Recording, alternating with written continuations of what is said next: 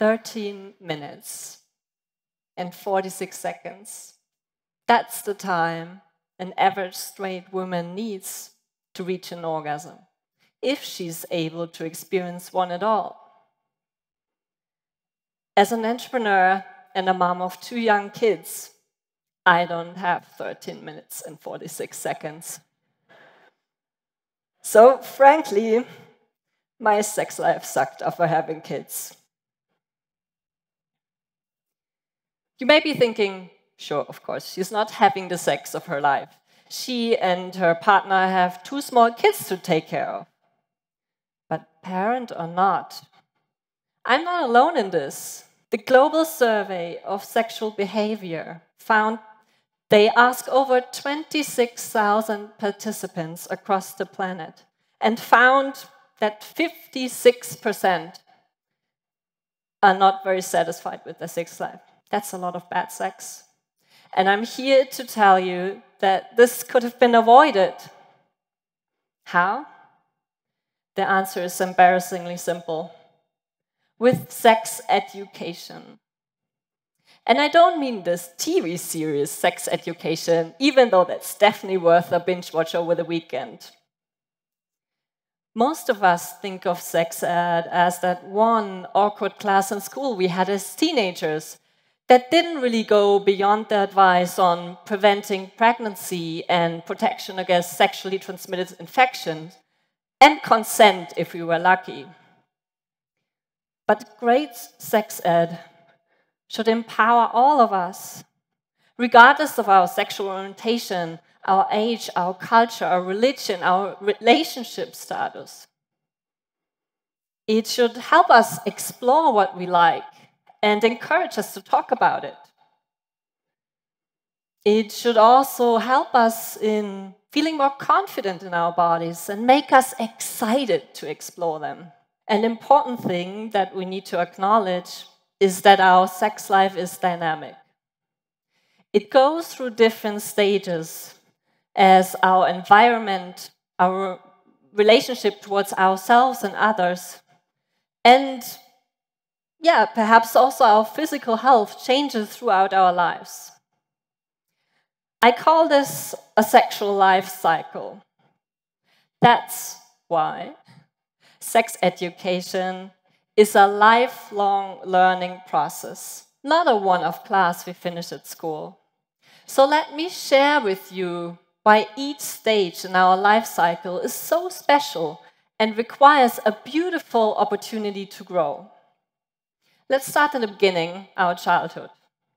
Children's sexual development is shaped by their environment. If parents are openly sharing their affection by, say, kissing or hugging, they are already starting to associate something positive with intimate relationships. I remember how my tummy would tingle seeing my parents cuddle up. So this is the best preparation for what comes later in our life cycles. Now, remember when you were a teenager, that very first moment when you had your first kiss or your first orgasm.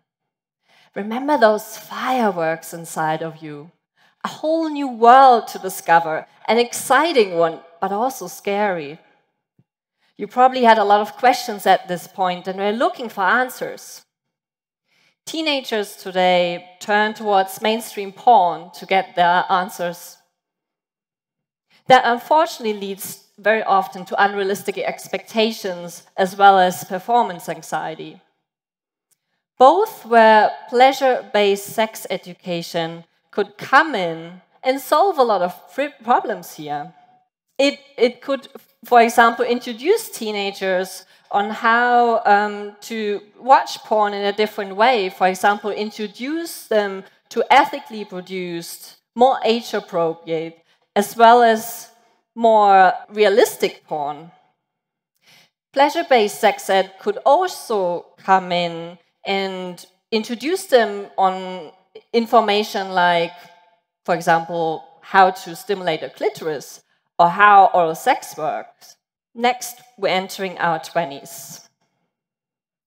That is when we are peaking with our sexual activity. We do it around 112 times per year, or twice per week. Our libido is on fire here. Thanks to the sex-positive social media culture, we are encouraged to explore without judgment. But technology is a double-edged sword here. According to one study found after the pandemic, Gen Zers and millennials are now feeling more comfortable being intimate online, so through, for example, sexting, video sex, phone sex. The current sex education neither teaches us how to build intimate relationships, nor how to sustain them. But here, especially pleasure-based sex education could come in and introduce us on how to talk about intimate relationships and how to explore our desires safely by setting boundaries. Here we have this beautiful momentum of this very sexually active time to experience so much. As we're entering our 30s, we typically have less sex than before. Some of us are having kids at this point, which reduces both the quantity and quality of sex. This was certainly the case for me. Here we may need some tips on how to dust off our sex toys in a very busy time and how to spice up our long-term relationships. Some of us are still looking for their perfect match. So tips on how to navigate the dating jungle without frustration can be very useful here. Divorces are also very likely in our 30s. So insights on how to overcome a painful relationship and heal can be life-saving. Now, as we're getting older, we might have less sex than before. But studies have found, like wine, sex gets actually better with age. Vulva owners, for instance, have a higher chance to climax. And we're having less performance anxieties. And at that point, we're feeling more confident in our bodies. We come to terms with our body image. So finally, in our 40s, we're enjoying sex much more. But unfortunately, the chances of developing a health condition that impacts our libido are also increasing. This doesn't mean we need to give up on sex. This only means we need to learn something new and adjust. So, pleasure-based sex ed could show us how to boost our libido and how to stay more fit for the bedroom. As we're entering our 50s, our bodies continue to change. For example, vulva owners or folks experiencing menopause have a higher chance to experience vaginal dryness as well as painful sex. Penis owners, for instance, have a higher chance to experience arousal issues. For example, the standard sexual fantasy is no longer enough, and also erection problems can be huge after 40s. At this stage, we have an opportunity to redefine sex from purely the act of penetration to exploring other sexual experiences like sensual massage or role play, which can be as pleasurable, if not more. If you're 65 or older and are sexually active, you probably have accumulated a lot of sexual knowledge by now and are feeling in general more confident about it. You may be realizing, dang, some of those sex positions that worked until now aren't so easy anymore. But that doesn't mean sex can't be fun. Pleasure-based sex ed could come in and show us new sex positions that are more comfortable depending on our needs. And it could show us how to make the best out of this. So, for example, if we may need more assistance, we can think about ordering one of those fancy sex chairs. No matter our age, the more we educate ourselves and work through a bumpy phase, the longer we'll have sex that is also satisfying. As you can see, our life cycles are beautiful, messy, ecstatic, painful, and everything in between. Great sex requires lifelong learning, like a muscle that we need to train in order to keep it healthy. We practice lifelong learning in so many other areas of our lives, like advancing our career or learning a new language. So why not applying this mindset also in how to learn satisfying sex?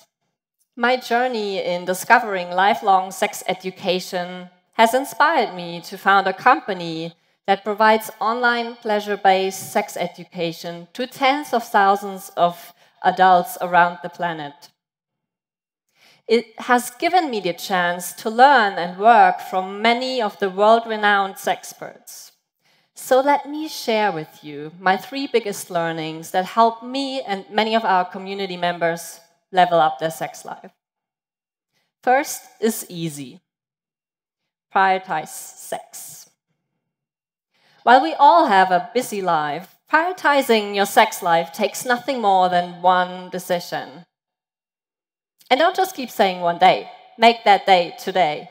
So for example, as a busy mom, instead of scheduling my date nights in the evening with my husband, we now schedule morning dates. Then that's when our kids are in the kindergarten and we're together in our home office. So starting my day like this doesn't only make me feel more confident, but also more connected throughout my day. And by the way, you don't need a partner for that. Masturbation gives you the same effect.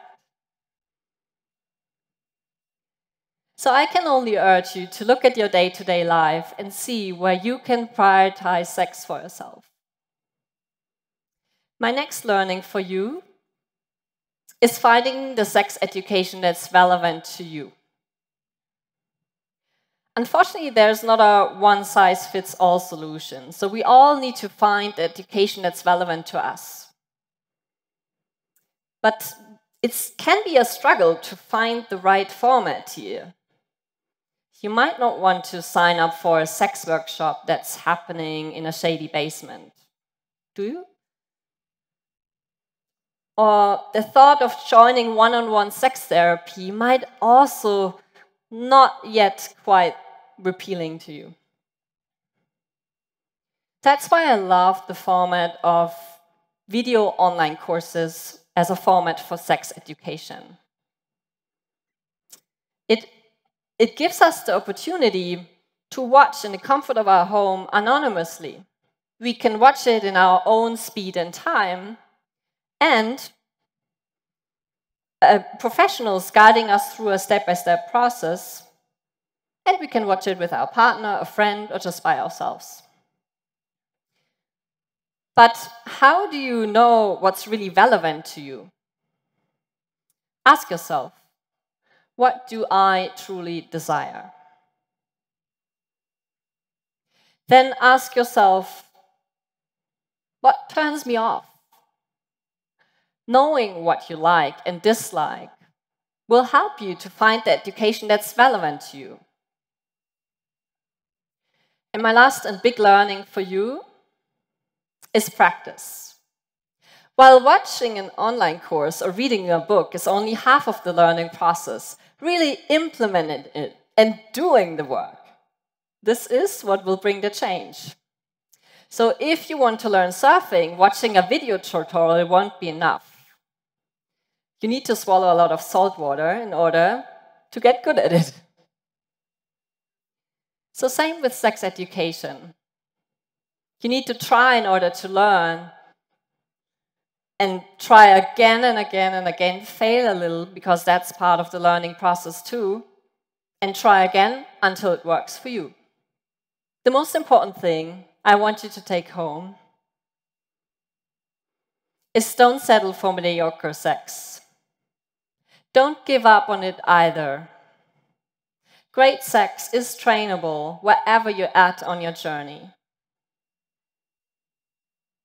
It can empower us. It can make us feel more confident. It can make us kinder and more loving human beings. It can be one of the most beautiful human experiences. And it's one pillar of well-being, so it can be utilized for your own personal growth. And it's one fundamental way how we can connect to ourselves and to other human beings. So let's learn the kind of sex that leaves goosebumps all over our bodies. The kind of sex that makes us feel deeply connected. Thank you.